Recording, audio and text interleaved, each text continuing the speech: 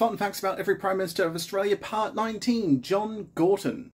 He broke convention and made history when he became Prime Minister in 1968 as the first and only senator to become Prime Minister. You're not meant to be a senator and become Prime Minister, you're meant to be a member of the House of Representatives. What was he to do? Well, good thing Harold Holt had just died and there was a seat vacant waiting for him to transition into. So he resigned from the Senate, was temporarily just a civilian, not a member of either chamber, and then won the by-election, became a member of the House.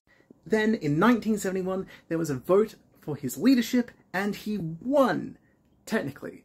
The thing is, it was a tie, and under the Liberal Party rules at the time, that meant that he could continue being the leader. But he looked at that and went, well, that's not very good, is it? And so decided to quit. This man went, my colleagues don't like me enough, I'm firing myself. At which point, he immediately put his hand up to be like, I'd like to be Deputy PM, though.